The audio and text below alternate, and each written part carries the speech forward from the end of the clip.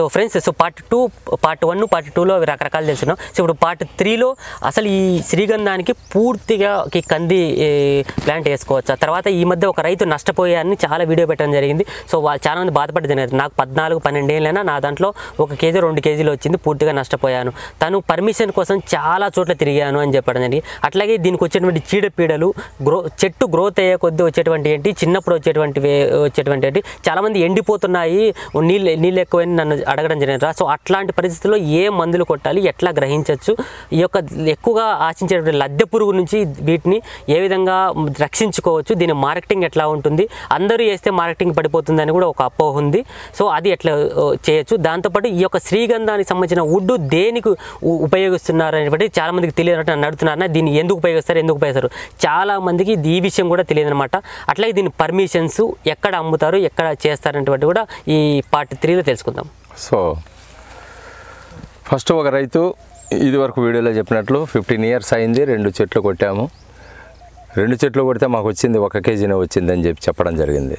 కానీ ఆయన చెట్లు కొట్టే ముందు ఆయనకు పాపం తెలియక చేసినాడేమో ఆ పని, తెలియదు. కానీ వాస్తవంగా ఆయన కొట్టకముందు ఎవరినైనా కన్సల్ట్ అయ్యింటే ఎవరు కొనేవాళ్ళు వాళ్ళే వచ్చి ఆ చెట్లు ఎంత శ్రీగంధం ఉంది అనేది చెక్ చేసుకునే యొక్క అవకాశం అయితే ఉంది. ఎలాగంటే మనం ఎవరినైతే శ్రీగంధం కొనడానికి ప్రయత్నిస్తామో ఆ క్యాండిడేట్ మన దగ్గరికి వస్తాడో ఫస్ట్ మనం చేయాల్సింది ఏంటంటే బేరం చేయడం కంటే ముందు మా చెట్టులో శ్రీగంధం ఎంత ఉంది చూడండి అని చెప్పి ఫస్ట్ మనము ఆయన చూడగలిగితే మనకు ఆ కొట్టాలనే సమస్య రాదు. వాస్తవంగా ఏంటంటే శ్రీగంధం చెట్టులో మనము శ్రీగంధం ఎంత ఉంది, ఎంత లోపల ఎంత ఉంది అనేది బయట నుంచి చూడడానికి అవకాశాలు ఉన్నాయి. ఇప్పుడు ఉండేది మాన్యువల్ పద్ధతి ఏంటంటే 2 పద్ధతులు ఉన్నాయి. ఒకటి మాన్యువల్ పద్ధతి ఉంది, ఒకటి ఎలక్ట్రానిక్ పద్ధతి ఉంది.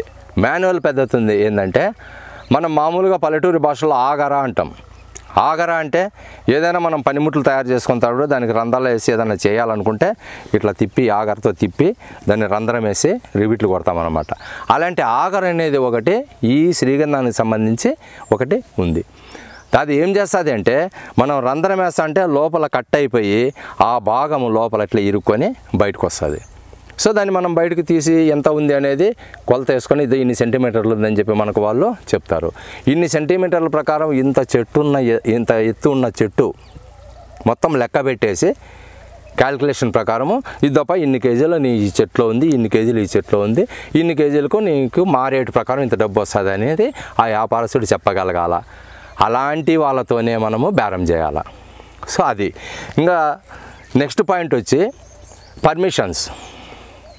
మామూలుగా 2001 వరకు మొత్తం ఇండియాలో ఎక్స్పోర్ట్ పర్మిషన్ ఉండేది. బయట దేశాలకు మన దగ్గర ఎక్కువైపోయే సరుకు బయట దేశాలకు అమ్మే పరిస్థితుల్లో మన ఇండియా ఉన్నింది. ఎప్పుడైతే దిగుబడి తగ్గిపోయిందో అప్పుడు గవర్నమెంట్ కనుక్కొని గవర్నమెంట్ కూడా 2001లో బంద్ చేసేసింది. ఇంకొక రూల్ ఏముందంటే 2001 లోపల ఏ పొలంలో అయితే శ్రీగంధం ఎవరి పొలంలో అయితే ఉంటుందో ఆ శ్రీగంధం చెట్టు భూమి మందే. ఇప్పుడు నా పొలంలో శ్రీగంధం చెట్టు ఉంది, 2001 లోపల శ్రీగంధం చెట్టు అనేది నా పొలంలో ఒక 10 చెట్లు ఉన్నాయనుకోండి, భూమి నాదే కానీ ఆ చెట్టు నావి కాదు, గవర్నమెంట్కి దక్కేటివి అవి. ఒకవేళ కొట్టాలనుకున్నా గవర్నమెంట్ కొట్టుకోవాలా, మనం కొట్టినామా మన పైన కేసు. మనం కొట్టకుండా ఎవడన్నా దొంగ కొట్టుకొని పోయినా కానీ గవర్నమెంట్ ఐడెంటిఫై చేసింటే డిపార్ట్మెంటు నీ పొలంలో ఇన్ని చెట్లు ఉండి ఎక్కడ పోయినాయి అని చెప్పి లేదనుకుంటే మన మీద కేసు పెట్టి మనం జైలు వేసే పరిస్థితి 2001 ముందు. 2001 తర్వాత ఎక్స్పోర్ట్ బ్యాన్ అయిపోయిన తర్వాత కొన్ని రూల్స్ సడలించేసి సెంట్రల్ గవర్నమెంట్ ఇది నాశనం అయిపోతున్న మొక్క కింద ట్రీట్ చేసి దాన్ని ఒక బిల్లు పాస్ చేసినారు. ఏమని అంటే 2001 తర్వాత బిల్లు ఏం పాస్ అయిందంటే ఎవరి పొలంలో అయితే శ్రీగంధం చెట్లు ఉంటాయో అది వాళ్ళకే సంబంధం, ఆ చెట్టు వాళ్ళే అమ్ముకోవచ్చు అనేది ఒక రూల్ అనేది సడలించడం అనేది జరిగింది. సో అప్పటి నుంచి ఏంటంటే శ్రీగంధం చెట్లు మెల్లిమెల్లిగా పెరగడం అనేది ప్రారంభమైనాయి. కానీ తర్వాత ఏంటంటే టిప్పు సుల్తాన్ కాలంలో మాకు తెలిసింది, ఇప్పుడు మేమైతే ఏదైతే ఇన్స్టిట్యూట్కి పోయినామో టిప్పు సుల్తాన్ 1300 చిల్లర ఏదో అనుకుంటా ఆ టైంలో టిప్పు సుల్తాను దీనిపైన 25 ఎకరాల స్థలాన్ని ఇచ్చి ఇప్పుడుండే ఇన్స్టిట్యూట్ దీంట్లో రీసెర్చ్ చేయండి శాండల్వుడ్ పైన అని చెప్పి టిప్పు సుల్తానే ఆ ఇన్స్టిట్యూట్ను బహూకరించినాడు అనమాట. ఆ స్థలం అది ఇప్పుడు institute of would science and టెక్నాలజీగా మార్పు చెందింది ఈ క్రమంలో. సో అక్కడ అప్పటి నుంచినే మన శాండల్వుడ్కు చాలా ఇంపార్టెన్స్ ఉంది. దాని గురించి చరిత్ర చాలా చెప్తుంది. రామాయణంలో ఉంది, మహాభారతంలో ఉంది ఈ శాండల్వుడ్ గురించి. సో ఎక్కడ చూసినా శాండల్వుడ్ అనేది ఈ రకంగా బాగా మంచి వుడ్ అనే దానిపైన ఇది ఉంది. ఈ శాండల్వుడ్లో ఉపయోగిస్తారు సార్. శాండల్వుడ్ అనేది మామూలుగా ఒకటి మెడిసినల్ ప్లాంట్, కొన్ని మందులు తయారు చేసే దాంట్లో వాడతారు. ఇంకోటి ఏంటంటే కాస్మెటిక్స్గా వాడతారు. మనం సోపులు వీటిలో వాడతారు. మైసూర్ శాండల్ సోప్స్ తయారు చేసేటప్పుడు మైసూర్ శాండలు, సంతూరు శాండలు, రకరకాల ఏ సోప్ ఉంటే డవ్ శాండలు, మనకి పియర్స్ శాండలు, ప్రతి సోపు కంపెనీని శాండల్ అని పక్కన పెట్టేసి ప్రతి సోపు కంపెనీ శాండల్ అనేది అగరబత్తిల్లో వాడుతుంటారు. తర్వాత ఏంది విగ్రహాలు శిల్పకళల్లో వాడుతున్నారు. సో ఈ రకంగా ప్రతి ఒక్కటి పౌడర్గా వాడుతున్నారు. ఒక దానికి కాదనమాట, ఎవరెవరు సెంటుగా వాడుతున్నారు. సో చాలా వాటికి ఏ వుడ్కు లేని డిమాండ్ ఎక్కడుంది ప్రపంచంలో అంటే ఒక శాండల్వుడ్కు ఉంది. విచిత్రం ఏంటంటే ఏ వుడ్ అయినా తీసుకోండి, ఇప్పుడు రెడ్ శాండల్ ఉంది, ఎర్రచందనం 2 దేశాల్లోనే వాడతారు నాకు తెలిసి. ఇంకొక వీడియోలో ఏదో 6 దేశాలు అని చెప్పినారు. మేజర్ పార్టు చైనా, జపాన్లోనే ఎర్రచందనం వాడేది మెడిసినల్ ప్లాంట్గా. అదే శ్రీగంధం తీసుకుంటే నేను చెప్పిన ఈ రకాల్లో ఒక దేశం సెంటుగా వాడచ్చు, ఒక దేశం పౌడర్గా వాడచ్చు, ఒక దేశం సోపుగా వాడచ్చు. 180 దేశాలు ఉంటే 180 దేశాల్లోనూ ఏదో ఒక రూపాన శ్రీగంధాన్ని వాడుతున్నారు. అందుకనే ఈ శ్రీగంధానికి ఇంత డిమాండ్. ఈరోజు 1 కేజీ 10,000 రూపాయలు శ్రీగంధం. అర్థమైంది అనుకుంటా మీకు. సో శ్రీగంధానికి ఇంకా మార్కెట్కు తీసుకుంటే మనము 2001లో బ్యాన్ అయింది, మన దగ్గరే సరుకు లేదు. ఇప్పుడు మేము మైసూర్ శాండల్ ఫ్యాక్టరీకి మమ్మల్ని తీసుకెళ్ళినారు. మైసూర్ శాండల్ ఫ్యాక్టరీ ఆయిల్ తీసే ఫ్యాక్టరీ వాళ్ళు ఆయిల్ ఎన్ని నెలలు తీస్తారు సంవత్సరం అంటే 8 నెలలు మాత్రమే తీస్తారు. 4 నెలలు ఆ ఆయిల్ ఫ్యాక్టరీ బందు. ఎందుకు బందు? సరుకు లేక. మరి 8 నెలల్లో మన ఇండియాలో ఉండే శ్రీగంధం నుంచినే తయారు చేస్తున్నారంటే లేదు, దాంట్లో సగానికి పైన ఆస్ట్రేలియా నుంచి తెచ్చుకుంటున్నారు. ఆస్ట్రేలియా నుంచి ఇంపోర్ట్ చేసుకొని ఇప్పుడు ఆ ఫ్యాక్టరీని అనేది 8 నెలలు నడిపించుకుంటున్నారు. అటువంటి పరిస్థితిలో మనం ఉన్నాం. ఇప్పుడు సంవత్సరానికి మన ఇండియాలో అవసరమైండేది 6,000 మెట్రిక్ టన్నులు అయిపోయింది అనుకుంటా.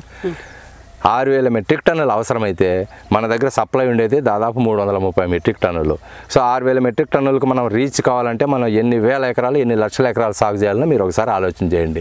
ఇంక డిమాండ్ ఉండదా అంటే, సో మన డిమాండ్ ఇది. ఇంకా ప్రపంచవ్యాప్తంగా డిమాండ్ ఉంది కదా. ప్రపంచవ్యాప్తంగా పండే శ్రీగంధంలో మంది నెంబర్ 1 క్వాలిటీ కదా. ఎవడైనా నెంబర్ 1 క్వాలిటీ కొనడానికి ప్రయత్నం చేస్తాడు కదా. ఇంత కట్టెలో ఇంత ఆయిల్ వస్తుంది, మంది ఇంత కట్టెలో ఇంత ఆయిల్ వస్తుంది, ఇంకొక కంట్రీలో ఒక లోడ్ తీసుకుంటే ఇంత ఆయిల్ వస్తుంది. ఏది కొనుక్కుంటారు? సో అక్కడ లేబర్ పెరుగుతుంది, ఎక్స్పెండిచర్ పెరుగుతుంది.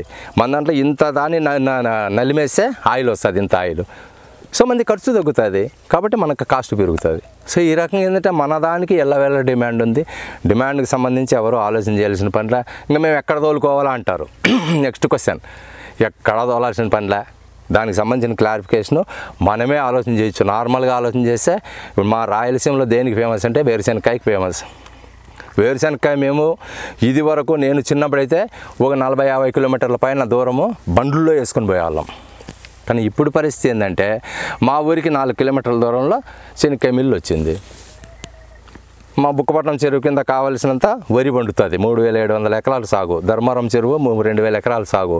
ఇక్కడ వరి దండిగా పండుతుంది కాబట్టి రైస్ మిల్లులు మా దగ్గర 10-15 రైస్ మిల్లులు ఇక్కడికే వచ్చి పడినాయి. ఇది వరకు అయితే పెనుగొండకు పోయేవాళ్ళు మా వాళ్ళ బండ్లలో. పెనుగొండ అంటే దాదాపు ఇక్కడి నుంచి మా ఊరు నుంచి 40 కిలోమీటర్లు పెనుగొండ. బండ్లు తోలుకొని బండ్లలో పోయి మేము ఆడించుకొని వచ్చేవాళ్ళం. 4-5 రోజులు ఆడే కాసుకొని వంట చేసుకొని ఆడే. ఇప్పుడు ఆ పరిస్థితి లేదు. ప్రొద్దున తీసుకొని పోతే మధ్యాహ్నానికి మొత్తం ఆడిచ్చేసుకొని ఇంటికి వచ్చేస్తున్నాం. ఎందుకు? ఇక్కడ పండుతుంది కాబట్టి దానికి సంబంధించిన మిషనరీ ఇటుకు వచ్చేసింది ఫ్యాక్టరీ. నేను అనుకునేది ఏమంటే, నేను కరెక్ట్ అయితే వాస్తవంగా ఎక్కడైతే మనకు సరుకు ఉంటుందో ఫ్యాక్టరీలు అక్కడికి వచ్చి పడతాయి. దీంట్లో ఎటువంటి డౌటు లేదు. ఎందుకంటే ఈ కాలంలో పండించిన పండ్ల కంటే ట్రాన్స్పోర్ట్ ఎక్కువైతుంది. దీనికంటే ట్రాన్స్పోర్ట్ ఎక్కువైతుంది ఎక్కడికి తీసుకెళ్ళాలన్నా. సో ఆ ట్రాన్స్పోర్ట్ తగ్గించే ఏర్పాటు జరుగుతుందని నేను అనుకుంటున్నా. మన దగ్గర కొన్ని వేల ఎకరాల్లో శ్రీగంధం సాగుకు వస్తుంది. మనకు అక్కడ ఒక ఫ్యాక్టరీ, అక్కడ ఒక ఫ్యాక్టరీ, అక్కడ ఒక ఫ్యాక్టరీ వచ్చి తీరుతుంది అని నేను అనుకుంటున్నా. ఇది వాస్తవం కూడా జరుగుతుంది, అది రాను. కాబట్టి మనం మార్కెట్ గురించి డౌట్ పడే అవసరంలా, మనం అమ్ముకునే దాని గురించి డౌట్ పడే అవసరంలా. ఇంకా పర్మిషన్లు అంటారా, పర్మిషన్లు 2 పర్మిషన్లు తీసుకోవాలా. ఆ పర్మిషన్లు కూడా యాజ్ పర్ రూల్కి విరుద్ధంగా, చట్ట విరుద్ధంగా మనం చేయడంలే. ఒక పర్మిషన్ ఏమో ఎంఆర్ఓకు ఒక లెటర్ ఇస్తాం, నా పలానా సర్వే నెంబర్ పొలము నా పేరు మీద ఉంది, అది నాది, నా పొలంలో నేను శ్రీగంధం మొక్కలు 20 ఏళ్ళ నుంచి పెంచుతున్నా, 15 ఏళ్ళ నుంచి పెంచుతున్నా, ఇన్ని మొక్కలు నా దగ్గర ఉన్నాయి, మీరు చూసి నాకు సర్టిఫికెట్ ఇవ్వాలని ఒక లెటర్ ఇస్తాం. లెటర్ ఇచ్చిన వెంటనే ఇప్పుడుండే పరిస్థితుల్లో 2-3 రోజుల్లో విఆర్ఓని పంపించి 4వ రోజు 5వ రోజు మనకు లెటర్ ఇవ్వడం జరుగుతుంది. పలానా బయారెడ్డి పొలంలో పలానా సర్వే నెంబర్లో 150 శ్రీగంధం చెట్లు ఉన్నాయని చెప్పి నేను సర్టిఫై చేస్తున్నానని ఒక ఎంఆర్ఓ లెటర్ ఇస్తాడు. ఈ లెటర్ తీసుకొని పోయి మనము ఫారెస్ట్ డిపార్ట్మెంట్కి వెళ్తాం, సార్ ఈ రకంగా మాకు చెట్లు ఉన్నాయని. ఫారెస్ట్ డిపార్ట్మెంట్కి వెళ్ళి ఫారెస్ట్ డిపార్ట్మెంట్లో అప్లై చేస్తే ఆ కన్సర్న్ ఫారెస్ట్ డిఎఫ్ఓలు ఏం చేస్తారు అంటే ఈ లెటర్ బేస్ చేసుకొని, మన లెటర్ను చేసుకొని వాళ్ళు వచ్చి సర్వే చేస్తారు, మన చెట్లని ఎంచుతారు, మన పొలంలో చెట్లకు నంబరింగ్ ఇస్తారు. నంబరింగ్ ఇచ్చి పలానా బయారెడ్డి పొలంలో as per records of MRO ఇన్ని మొక్కలు ఉన్నాయి, ఇన్ని మేము నంబరింగ్ ఇచ్చినామని చెప్పి వాళ్ళు మనకు సర్టిఫికెట్ ఇస్తారు. ఈ లోపల మనం ఎవరైతే మన దగ్గర కొంటారో వాళ్ళతో బేరాలు ఆడుకొని వాళ్ళు ఒక రేట్ ఫిక్స్ చేసుకొని మనము వాళ్ళతో ఒక లెటర్ తీసుకుంటాం, మేము ఈ చెట్టు కొంటాం బయారెడ్డి చెట్లు అని వాళ్ళు ఒక లెటర్ ఇస్తారు. ఈ లెటర్ తీసుకొని పోయి డిఎఫ్ఓకు మనం ఇచ్చినామంటే వాళ్ళు ఒకసారి 2 సార్లు వచ్చి వెరిఫై చేసుకొని, నేను బెంగళూరు మైసూర్ ఫ్యాక్టరీకి అమ్మినా, మైసూర్ శాండల్ ఫ్యాక్టరీకి అమ్మినా. సో ఆ లెటర్ బేస్ చేసుకుని వాళ్ళు ఇక్కడి నుంచి నేను కటింగ్ చేసుకోవడానికి ప్లస్ ట్రాన్స్పోర్ట్ చేసుకోవడానికి కూడా up to Mysore sandal factory ఎక్కడుందో అక్కడ వరకు నాకు ట్రాన్స్పోర్ట్ పర్మిట్ కూడా ఇస్తారు. ఇదంతా ప్రాసెస్ ఎన్ని రోజుల లోపల జరగాలంటే వితిన్ ఏ మంత్ జరగాల. 1 నెల లోపల మనకు అన్నీ మనం కరెక్ట్గా ఇచ్చినాం, సబ్మిట్ చేసామంటే నెల లోపల మనకు పర్మిషన్ రావాలా. రాలేదు అనుకో దానికి సంబంధించి కూడా మన రూల్స్ మనకు ఉన్నాయి, అదేమి ఇబ్బంది పడే పనిలే. సో కానీ నిజంగా గవర్నమెంట్ ఆఫీసర్స్ అంత తొందరగా పలికి చేసేవాళ్ళు ఉన్నారు. ఎందుకంటే మీరు చెప్పినటువంటి అంటే వీడియోలో ఆవేదన వ్యక్తం చేసిన రైతే చెప్పడం జరిగింది, నాకు తిరిగి ఆశ్చర్యకు వచ్చి ఎంత 4 నెలలు 5 నెలలు కూడా పట్టింది అని. సో గవర్నమెంట్ ఆఫీసర్స్ అంత తొందరగా రెస్పాండ్ కాలేదన్నది అతని ఉద్దేశం. ఇక్కడ 2 ఉన్నాయి. ఒకటి గవర్నమెంట్ ఆఫీసర్కు కరెక్ట్ ఐడియా లేకపోవచ్చు, ఒకటి. రెండోది ఈ రైతుకు దాని మీద అవగాహన లేకపోవచ్చు, దాని మీద జీవోనే ఉంది. వితిన్ ఏ మంత్ మనకు కటింగ్ ఆర్డర్ ఇవ్వాలా, పర్మిషన్ ఇవ్వాలనేది ఒక జీవోనే ఉందనేది మన వీడియోలోనే ఇంకొక రైతు చెప్పినాడు. ఆయన పడిన బాధలు కూడా చెప్పి ఆయన చూపించినాడు మనకు, ఈ రకంగా నేను చేసినాను, ఇంకొక డిఎఫ్ఓనే ఆయనకు సజెస్ట్ చేసి మనకు పర్మిషన్ వచ్చేటట్లు చేసినాడు అని. సో కొంతమందికి ఐడియా ఉండదు, మనం చెప్పాలా. జీవో తెచ్చుకుందాం, జీవో మనం కొట్టుకుంటే ఇప్పుడు ఇంటర్నెట్లో కొట్టుకొని తెలిసిన పట్టుకొని ఇంటర్నెట్లో జీవో అది చూడు అంటే 2012 జీవో వచ్చింది. అది ఆ జీవో కొడితే వస్తుంది, ఎక్కడ వస్తుంది, పట్టుకోవాలి, చేసుకోవాలా. కొన్ని ఇవన్నీ మామూలు రైతుకు ఇది సాధ్యమా? మామూలు రైతుకు అవగాహన రావాలా. అంత వాళ్ళ చుట్టూ తిరిగి కరెక్ట్ డౌట్, విరక్తి వచ్చి ఆ అబ్బాయి ఒక వీడియో తీశాడు. కరెక్ట్ డౌట్ ఇప్పుడు పరిస్థితుల్లో. అది ఎందుకు అంటే ఎక్కడే కానీ శ్రీగంధం లేదు. ఇంకొక అస్టానిషింగ్ విషయం ఏంటంటే మనం చెప్పకూడదు కానీ చెప్పాలి. తెలంగాణ గవర్నమెంట్ పోయిన సంవత్సరం మనకి శాండల్వుడ్ పెట్టుకోమని 50 లక్షల మొక్కలు వాళ్ళే నర్సరీ చేసినారు. కర్ణాటక గవర్నమెంట్ చాలా ఏళ్ళ నుంచి చేస్తుంది, తమిళనాడు గవర్నమెంట్ చాలా ఏళ్ళ నుంచి చేస్తుంది, కేరళ గవర్నమెంట్ చాలా ఏళ్ళ నుంచి సబ్సిడీస్తో రైతులను ఎంకరేజ్ చేస్తుంది. ఆ మొత్తం స్టేట్లో కొన్ని 100 ఎకరాల్లో సాగు చేసిన రైతులు కూడా ఉన్నారు. మన తెలంగాణ కొన్ని 10 ఎకరాలు పోయిన సంవత్సరం నుంచి చేస్తున్నారు. నాకు ఇప్పుడు వచ్చే ఫోన్లలో మోర్ దాన్ 60-70% తెలంగాణ నుంచి వస్తున్నాయి. అక్కడ సప్లై చేస్తున్నా కానీ అన్న మీ మొక్కలు బాగున్నాయంట చాలామంది చెప్పినారు, మీరు మొక్కలు కావాలి మాకు అని చెప్పి చాలామంది అక్కడి నుంచే నాకు తెలంగాణ నాగర్ కర్నూలు అయితేనేమి, వరంగల్ అయితేనేమి, కరీంనగర్ అయితేనేమి, ఆదిలాబాద్ అయితేనేమి, నిజామాబాద్ అయితేనేమి ఫోన్లు వస్తూనే ఉన్నాయి ఇప్పుడు కూడా. సో అక్కడ అవేర్నెస్ పెరిగింది. ఎందుకు ఆ గవర్నమెంట్ ఆ మినిస్టర్స్ కూడా వాళ్ళ మీటింగుల్లో యూట్యూబ్లో వచ్చినాయి. నేను కూడా విన్నా, మీరు పెట్టండి 10 మొక్కలు పెట్టండి 10 లక్షలు తీసుకోండి, 50 మొక్కలు తీసుకోండి 50 లక్షలు తీసుకోండి అన్నట్లు ఒక మినిస్టరే డైరెక్ట్ పబ్లిక్గా మీటింగ్లో చెప్తున్నారు, ఎంకరేజ్ చేస్తున్నారు వాళ్ళు. సో మన గవర్నమెంట్కి ఇంకా ఆ పరిస్థితి రాలే. సో మనం కూడా ఏంటంటే మన గవర్నమెంట్ కూడా అది తెలియజెప్పి ఈ రకంగా సౌత్ ఇండియా అంతా చేస్తున్నారు, మీరు కూడా మమ్మల్ని ఎంకరేజ్ చేయండి. దాని నుంచి సెంట్రల్ గవర్నమెంట్ సబ్సిడీ ఉంది. మెడిసినల్ ప్లాంట్స్ కింద ఎర్రచందనానికి శ్రీగంధానికి సబ్సిడీ 75% ఉంది. ఈ విషయాన్ని మనము మన స్టేట్ గవర్నమెంట్కి చెప్పి కొంతమంది వెళ్ళి చెప్పి మన గవర్నమెంట్లో కూడా ఎంకరేజ్ చేయాలని భవిష్యత్తులో చేయాలనే ఉద్దేశం కూడా నాకుంది. ఈ సంవత్సరం ఎంతమంది రైతులు అయితే కొంటారో ఆ రైతుల లిస్ట్ అంతా నా దగ్గర నేను మెయింటైన్ చేస్తా. అందరం ఒక సొసైటీ ఫామ్ అయ్యో లేకపోతే ఒక యూనియన్ ఫామ్ అయ్యో ఈ యూనియన్ ద్వారా ఒక రిప్రజెంటేషన్ ఇద్దాం సెప్టెంబర్ అక్టోబర్ మాసాల్లో అనేది ఒక ఆలోచనలో ఉన్నా నేను. ఎందుకంటే గవర్నమెంట్కి తెలియకపోవచ్చు, గవర్నమెంట్ ఆ యాంగిల్లో లేకపోవచ్చు.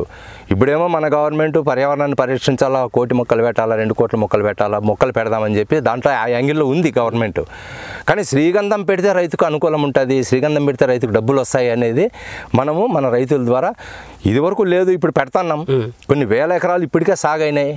నా ద్వారానే పోయిన సంవత్సరము దాదాపు 100 ఎకరాల్లో సాగైంది, ఈ సంవత్సరం 300 ఎకరాల్లో సాగైతుంది నేను ఒక్కని ద్వారానే. మరి ఇంక చాలామంది నర్సరీలు చేస్తున్నారు, చాలా బయట నుంచి తెచ్చుకుంటున్నారు, కర్ణాటక నుంచి తెచ్చినారు, కేరళ నుంచి తెచ్చి నాటుకుంటున్నారు రైతులు. సో దీనిపైన స్టాటిస్టిక్స్ తీసుకుని గవర్నమెంట్ ఆ రకంగా సెంట్రల్ గవర్నమెంట్కి పంపించగలిగితే మనకు ఉన్న రూల్ ప్రకారం మెడిసినల్ ప్లాంట్స్ కిందనే ఉన్న సబ్సిడీ మనకి ఇప్పించగలిగితే రైతుకు కూడా మంచి ఉపశమనం జరుగుతుంది.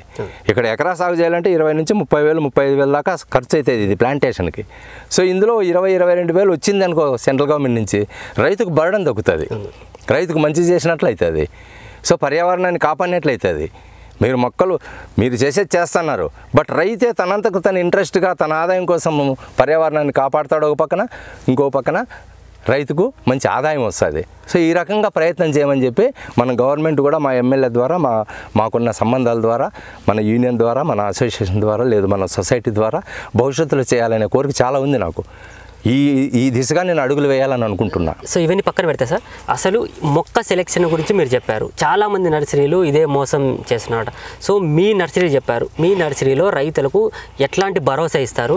సో 2 ఎన్ని నెలల మొక్క తెచ్చుకోవాలి, బయట నుంచి తెచ్చుకున్నా ఎన్ని నెలల మొక్క సెలెక్షన్ చేసుకోవాలి, ఆ మొక్క నాటుకున్న తర్వాత వచ్చే చీడపీడలు ఏంటి, చాలామంది మధ్యలో ఎండిపోతున్నాయి కొసలని చెప్పడం, అట్లాంటి పరిస్థితుల్లో అతని జాగ్రత్తలు ఏంటి, మొక్క పెరిగే కొద్దీ తీసుకునే జాగ్రత్తలు ఏంటి, పూర్తి ఏళ్ళు అయ్యే కొద్దీ ఎట్లాంటి జాగ్రత్త తీసుకోవాలి, ఎన్ని సంవత్సరాలకి ఈ వుడ్ స్టార్ట్ అవుతుంది, పూర్తి గట్టి మొక్క పడడానికి ఎన్ని ఏళ్ళు పడుతుంది, సో దానికి వచ్చే చీడపీడలు ఏంటి, ఎట్లాంటి రక్షణ తీసుకోవాలి? సో ఫస్ట్ ఆఫ్ ఆల్ నా గురించి, నా చెట్ల గురించి, నా నర్సరీ గురించి చెప్తే, నేను నవంబర్లో విత్తనాలకు వెళ్ళినప్పుడు అక్కడ సైంటిస్ట్తో ఇంటరాక్ట్ కావడం జరిగింది. ఆ సైంటిస్ట్ మనకు చెప్పడం ఏంటంటే, మనము మయూరు ఫారెస్ట్ నుంచి తెప్పించిన విత్తనాలు సార్ ఈ రకంగా ఉంది కదా, మరి ఎన్నేళ్ళ చెట్ల నుంచి మనం కలెక్ట్ చేసినాం మనము అంటే, నేను మన డిపార్ట్మెంట్ ద్వారా, ఇన్స్టిట్యూట్ ద్వారా ఒక సైంటిస్ట్ని పంపించేసి అక్కడ డిఎఫ్ఓతో కలిసి మొత్తం మొక్కలన్నీ చూసి 60 ఇయర్స్ అబవ్ ఉన్న వయసున్న మొక్కల నుంచినే, ఈ మొక్కల నుంచినే మాకు పంపమని చెప్పి రావడం జరిగింది. మా వాళ్ళు పోయి అక్కడి నుంచినే కలెక్ట్ చేసుకొని మీకు ఇవ్వడం జరిగింది. సో నేను ఇప్పుడు నర్సరీ చేస్తున్న మొక్కలు 1,00,000 మొక్కలు, ప్రతి విత్తనము వయసు 60 ఏళ్ళ పైబడిన వయసున్న చెట్టు నుంచి కలెక్ట్ చేసినవి అని 100% నమ్మకంగా చెప్తా. 60 ఏళ్ళ పైన మొక్క ఒకటి. రెండోది ఇంకా దీనికి చీడపేడలు ఇవన్నీ తీసుకునేటప్పటికి మనము ఇక్కడ పెట్టే క్రాప్ను బట్టి ఉంటుంది. సపోజ్ మనం మిరపో, టమాటానో, ఇంకోటో పెట్టినామనుకోండి, దానికి సంబంధించి ఏవైతే చీడపురుగులు వస్తాయో ఆ చీడపురుగులకు మనం ఏం స్ప్రే చేస్తామో అదే దానికి కూడా దానికి అటాక్ అంటే స్ప్రే చేయొచ్చు. ఒకటి. ఈ అన్నిటికీ ఇంటే మించి పెరుగుదలలో ఏమైతే ఎండిపోతున్నాయి అన్నప్పటికీ వేరుకుళ్ళు ఉండొచ్చు, కొమ్మలు ఎండిపోతానంటే వేరుకుళ్ళతో కూడా రోగం రావచ్చు. వేరుకుళ్ళు రాకుండా మనం తీసుకోవాల్సిన జాగ్రత్తలు మనం తీసుకోవాలా. ట్రైకోడర్మా విరిడి కానీ నీమ్ కేక్ అప్పటికప్పుడు వేస్తూ ఉండాలి అప్పుడప్పుడు. దానికి ఫెర్టిగేషన్కి వచ్చేటప్పటికి మనము కెమికల్స్ ఎటువంటి పరిస్థితుల్లో వాడొద్దండి అని చెప్పి సైంటిస్టులు చెప్తారు. ఎటువంటి పరిస్థితుల్లో యూరియాలు, కాంప్లెక్స్లు, పొటాషులు దానికి సంబంధించిన డిఏపీలు ఇవి వేయద్దు. మీరు వేయాలనుకుంటే వర్మి కంపోస్ట్ వేసుకో, వేపపిండి కంపల్సరీ వేసుకో. ఇది కాకుండా మన ఇంట్లో ఆవు పేడ, ఆవు మూత్రం ఇట్లాంటివి ఉంటే వేసుకోండి న్యాచురల్గా, అంతేగాని కెమికల్ జోలికి వెళ్ళొద్దు అనేది ప్రత్యేకంగా వాళ్ళు చెప్పేది. ఇంకా తెగుళ్ళు ఏ టయానికి ఏది వస్తుందో దాన్ని బట్టి మనము మామూలు మందులు స్ప్రే చేసుకోవచ్చు. ఒకటి. రెండోది లద్దె పురుగు, కాండం తొలుచు పురుగు అనేది చాలా డేంజరస్. అది స్టార్ట్ అవుతుంది, అది 6 నెలల నుంచి. ఇప్పుడు నాకు ఆల్రెడీ ఒకటి వచ్చింది, అది కూడా మీకు విజువల్స్లో చూడొచ్చు మీరు. ఆల్రెడీ ఒకదానికి కాండం తొలుస్తుంది, మొన్న స్ప్రే చేసిన, కానీ రంధ్రాన్ని బోడ్చలేకపోవడం వల్ల అది ఇంకా పౌడర్ కాడుతుంది, అది మీకు విజువల్స్ చూస్తారు. దాన్ని నేను జాగ్రత్త పడి మోనోక్రోటోఫాస్ స్ప్రే చేసి దానికి ఒక గమ్ వస్తుంది. గమ్ము మనకి ఇక్కడ దొరకలేదు కాబట్టి అది అట్లే ఉంది. ఆ గమ్ము పేస్ట్ చేసేసినప్పుడు దానికి గాలి కాడాక ఈ విషము ఉంటుంది కాబట్టి ఆ పురుగు అనేది చచ్చిపోతుంది. ఇది చాలా జాగ్రత్త పడాలి మనం. పడలేదా ఇది ఈ దశ నుంచి 5-6 నెలల దశ నుంచి మనం చెట్టు ఎదిగే క్రమంలో, అందుకే ఏంటంటే ముఖ్యంగా చెప్పదలుచుకుంది అంటే, మనం చెట్లు పెట్టేస్తాము, కోట్లు వచ్చేస్తుంది, 10 ఏళ్ళకి 12 ఏళ్ళకని మాత్రం ఎటువంటి పరిస్థితుల్లో వద్దు. కోట్లు డబ్బులు వస్తాయి అంటే దానికి తగ్గట్టుగా మనం ఎఫర్ట్ పెట్టాలా. ఎఫర్ట్ పెట్టాలంటే మీరు డబ్బు రూపాన పెట్టద్దు. శారీరక మనిషి ప్రజెన్స్ ఉండాలాడ. దానికి ఏం జరుగుతుంది, అసలు చెట్టు ఏమవుతుంది, చిన్న పిల్లని మనం ఏ రకంగా చూసుకుంటామో ఆ రకంగా కనీసం 2-3 రోజులకు ఒకసారి మనం పోయి ప్రతి చెట్టును కొద్దిగా అబ్జర్వ్ చేసే పరిస్థితిలో మనం ఉండగలిగితే దానికి ఏం రోగాలు వస్తాయి, దాన్ని ఎట్లా చేసుకోవాలని చూడగలిగితే మాత్రమే మనకు ఆదాయం అనేది గ్యారెంటీ వస్తుంది. లేదు నేను పెట్టినాను సాఫ్ట్వేర్ ఇంజనీర్ హైదరాబాద్లో ఉండా బెంగళూరులో ఉండా మా అమ్మ నాన్న పెడతారు వాళ్ళు నీళ్ళు పెడతారంటే మాత్రం మీరు మోసపోవద్దు, నమ్మద్దు. చాలా మంది యూట్యూబ్ గ్యారెంటీ లేదు, కూడా అదే ఊరికి పెట్టండి వెళ్ళిపోండి, లేదు గ్యారెంటీ లేదు. 100% నేను ఎకరా పెడితే 1 కోటి, 2 ఎకరాలు పెడితే 2 కోట్లు, ఈ కోట్లు చూపిస్తున్నారు. అందులో వాస్తవం కోట్లు వచ్చేది గ్యారెంటీనే, ఇందులో ఖర్చు లేనిది గ్యారెంటీనే. ఫస్ట్ టైం మీరు ఖర్చు పెట్టేది ఏది చెట్లకు పెడతానారో అదే ఖర్చు. మీకు మధ్యలో ఏదైనా తెగుళ్ళు వస్తే స్ప్రే చేయాల్సిందే, అదేం పెద్ద ఖర్చు కాదు, అంత పెద్ద తెగుళ్ళు రావు దీనికి. ఇప్పుడు మీకు ఏదైతే విజువల్స్లో ఫస్ట్ చెట్టు చూసినారో, నా ఫోటో చూసినారో, ఆ చెట్టు మొత్తము పురుగు తినేసి పురుగు తినేసి మొత్తం రెమ్మలు ఉండింది. కానీ ఇప్పుడు ఆకులు వచ్చినాయి, నేనేమీ కొట్టలే, వదిలేసిన చూద్దాం. ఎందుకు, ఆ పురుగు లైఫ్ టైం ఎంత, లైఫ్ లాంగ్ ఉండదు. సర్టన్ సీజన్ 2 నెలలు 3 నెలలు ఉంటుంది. 2 నెలలు 3 నెలల లోపల ఎంత ఆకు తింటుందో తినేయని అని చెప్పి వదిలేసిన. ఇవన్నీ అవే ఇప్పుడు ఎంత చాలా ఆరోగ్యంగా ఉన్నాయి. ఇదే 3 నెలల కింద వచ్చింటే మొత్తం అన్న ఆకులన్నీ తినేసి ఒట్టి రెమ్మలు ఉండేటం అనమాట. సో ఇప్పుడు ఆకులన్నీ వచ్చినా హెల్త్గా కనపడుతున్నాయి. సో దానికి ఏమీ కొట్టాలి అదే పనిగా, ఎందుకు, నాకు నాలెడ్జ్ రావాలని. ఇప్పుడు అది ఉంది, ఒకటి లద్దె పురుగు కొట్టేసింది, కాండము తొలిచే పురుగుని, దానికి ఒకసారి స్ప్రే చేసిన, ఓపెన్గా పెట్టినా, మళ్ళీ తొలిచింది నిన్న పోయి చూస్తే. సరే ఉన్ని ఎట్లే, ఒక చెట్లు మనకు తెలియాలి. అసలు ఒక చెట్టు పోయినా పర్లేదు కానీ దాన్ని ఎట్లా మనం అరికట్టాలనే జ్ఞానం తెచ్చుకోవడం కోసం, రేపు పొద్దున్న మీతోనే షేర్ చేసుకోవడం కోసం నేను కొన్ని పోయినా కానీ నష్టం లేదని నేను తెలుసుకునేకి అట్లే పెడుతున్నా. స్ప్రే చేసి వదిలేసిన చస్తాదా లేదని, మళ్ళీ నిన్న పోయి చూస్తే పౌడర్ రాలింది, సరే చావలే. నెక్స్ట్ ఏం చేయాలా, గమ్ము పెడతా. గమ్ము పెట్టిన తర్వాత మళ్ళీ ఒకసారి ఓపెన్ చేసి చూస్తాం ఏమవుతుందో. సో ఇదంతా నాకు తెలిస్తే ఎంత ఎక్కువ నేను తెలుసుకోగలిగితే అంత మీకు క్లారిఫికేషన్ ఇవ్వగలను. సో తెగుళ్ళకు సంబంధించి పెద్ద తెగుళ్ళు రావు, కానీ ఎవ్రీ టైం మనము పర్సివేషన్ అనేది ప్రతి చెట్టును అబ్జర్వ్ చేయడం అనేది జరగాల. ఆ లద్దె పురుగు పెట్టినాడు అట్లా మొదటికి చూస్తే మనకు పౌడర్ రాలడం అనేది జరుగుతుంది, తెల్ల పౌడర్ కనపడుతుంది. అది మీరు అబ్జర్వ్ చేయొచ్చు, విజువల్స్లో చూపిస్తారు నాగేశ్వరరెడ్డి గారు, మీరు అబ్జర్వ్ చేయొచ్చు అది. సో అది ఆ రకంగా అంటే తెగుళ్ళు పెద్ద తెగుళ్ళు రావు, కాకపోతే రెగ్యులర్గా దాని వైపు చూస్తూ ఉండాలా. ఇంకోటి ఏంటంటే, ఇంకా ఎన్ని సంవత్సరాలకు వుడ్ స్టార్ట్ అవుతుంది, ఎట్లా కనుక్కోవచ్చు? వుడ్ మనకు ఒరిజినల్గా నేను గత వీడియోలో చెప్పినట్లు చాలామంది 12 ఏళ్ళకే కొట్టేయచ్చు అనేది చెప్తున్నారు. ఇందులో ఎంత వాస్తవం? 12 ఏళ్ళకు కొట్టేయచ్చు అని అంటే సైంటిస్టులు చెప్పేది 15 to 20 కిలోస్ వస్తుంది అని చెప్తున్నారు. కానీ 15 to 20 కిలోస్ వస్తుంది అనేది మనం ప్రాక్టికల్గా అయితే చూడలేదు, కానీ వాళ్ళు చెప్తున్నారు వస్తుంది అని. కాదు 12 ఏళ్ళకు కాకపోతే 13 ఏళ్ళకి రానిలే, లేదు ఇంకొక 2 ఏళ్ళు లాగితే రానిలే అని మనం ఆలోచన చేసుకోగలిగితే మాత్రం గ్యారంటీ 10, 15, 20 కేజీలు. ఇప్పుడు ఎందుకు, ఇన్స్టిట్యూట్లోనే ఒక చెట్టు వాళ్ళు కట్ చేసి 22 ఏళ్ళ చెట్టు మన దగ్గర రాసి పెట్టుకున్నాను నేను. 22 ఏళ్ళ చెట్టు కట్ చేసి 220 కిలోలు వచ్చింది. సో ఆ రేషియోలో 12 ఏళ్ళ చెట్టుకు 10-15 కిలోల కంటే ఎక్కువ వచ్చినట్లే కదా అక్కడ. సో ఆ వాతావరణం అది కూడా ఎట్లా డిపెండ్ అయి ఉంటుంది అంటే, ఇది ఒక్కొక్క ఏరియాలో ఒక్కొక్క రకంగా మారచ్చు వాతావరణం. అక్కడ వాతావరణము డిపెండ్ అయి ఉంటుంది, భూమి డిపెండ్ అయి ఉంటుంది, తర్వాత దానికి ఉండే మనం ఇచ్చే వాటర్ డిపెండ్ అయి ఉంటుంది. సో ఈ రకంగా ఒక్కొక్కటి అనమాట. ఈ అన్ని పాయింట్లు తీసుకొని అక్కడ డెవలప్ కావడం అనేది జరుగుతుంది. ఆ ఇన్స్టిట్యూట్లో నీళ్ళు వాళ్ళు ఇయర్ రెగ్యులర్గా వర్షానికే వచ్చింది అది. మళ్ళీ వర్షానికి వచ్చిన దాన్ని 22 ఏళ్ళకే 220 కేజీలు వచ్చిందని రికార్డ్స్ చూపిస్తున్నాయంటే మనం ఊహించలేం కదా అంత వస్తుందని. వాళ్ళు చెప్పడం వల్ల క్యాలిక్యులేషన్లో ఈ చెట్లో వచ్చింది అని చెప్తున్నారు. ఇంకో చెట్టు మరియూరులో మాకు ఎగ్జాంపుల్స్ ఇచ్చారు. ఏమి ఇచ్చారు, 47 ఏళ్ళ చెట్టు, 47 ఏళ్ళ చెట్టు కట్ చేసినారు. కట్ చేసి అది దాని ఎత్తు 42 అడుగులు, దాని చుట్టుకొలత వచ్చి 5.4 అడుగులు, 5.4 అడుగులు, దాని వేరు వచ్చి 9 అడుగులు.